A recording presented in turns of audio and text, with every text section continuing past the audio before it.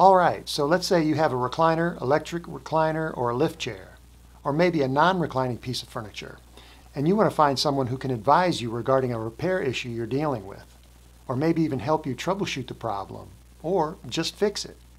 I get emails and YouTube comments asking me for help all the time, and I'd love to be able to help each and every person that reaches out to me, but I can't. And it's not because I don't want to. In this video, I'm going to explain why I can't help everybody, but first and more importantly, I'm going to tell you where you can often find someone who can help you. So, let's get started. I sometimes advise people on how they can get help with their furniture repair issues when I don't have the specific answers they need. Take Marcia, for example. She was having an electrical problem and recently wrote, "I have a MedLift power recliner. The lights on the controller work, but the chair does not respond to pushing those buttons. Any idea what could be wrong?" Well, I have no experience with that brand, and all power recliners are not designed exactly the same way. For example, some may have a reset or reboot function, while others will not. So after giving her some generic advice regarding checking the outlet, cables, and connectors, I replied, "The manufacturer or someone with experience at servicing that brand is your best source for troubleshooting the problem." To that she responded, "It was repaired by the store who sold it to us. Needed a new power pack and new plugs. Works like a dandy. Thank you." Well, there was no need for her to thank me. She came up with the best place to start looking for help on her own, and that is the store where she bought the recliner. That should always be your starting point. We'll call that step number 1. Always start by contacting the retailer or dealer where you bought your furniture for help with repairs or troubleshooting. Back in the day, all retailers serviced the furniture they sold. That was a given. Unfortunately, that's no longer the case. Today, many furniture retailers focus primarily on sales, with service often being much less of a priority.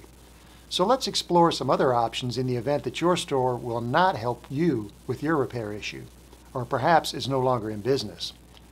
Now remember, you should always start with step 1 if possible, but these next steps, or options, are interchangeable. You can try them in any order you like. If the store where you made your purchase is still open, but they can't or won't help you for whatever reason, ask them to refer you to someone in the area that can. And if you know the name brand of your furniture, ask them to refer you to someone who specifically works on that brand. They may know someone that services all the brands they sell. Furniture store managers or service managers will often know repair techs in the area, especially if they don't provide complete repair service at their stores. And again, as I advised Marcia, there is no one more expert at servicing a particular product than the company that makes it, or one of their dealers, or a person with experience at servicing that same brand, model, or style. You can also try contacting the manufacturer for help. They make your furniture and stand behind it to some degree. For example, many mass-produced name-brand furniture products have warranties with replacement parts coverage. So if you purchase their product, they should be able to help you, or point you in the right direction when it comes to parts or finding someone to install those parts. You can also search online for independent repair techs that may service your area. Touch base with them through their website, Facebook, wherever you find them, to learn more about whether they service your brand or area, or whether you could bring your recliner to them if you're able to do so. By now, you may have figured out why I can't help everybody with their furniture repair problems.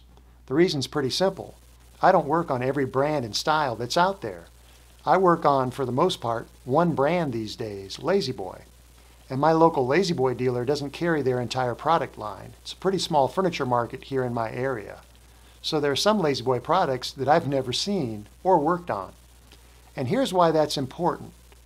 A repair tech is expert at servicing the products they work on most often. They know those products inside and out.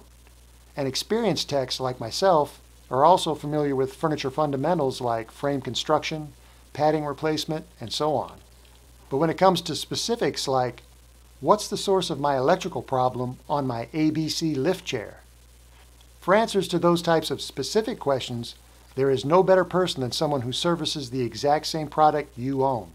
If they're experienced, they will have seen a lot of different repair scenarios and will likely know the fix or be able to make good recommendations concerning the problem.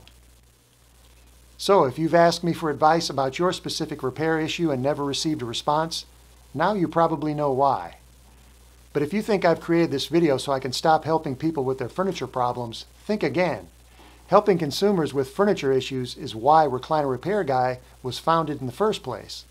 And I'll keep making videos about repairs that I'm most familiar with and gladly answer questions related to those videos.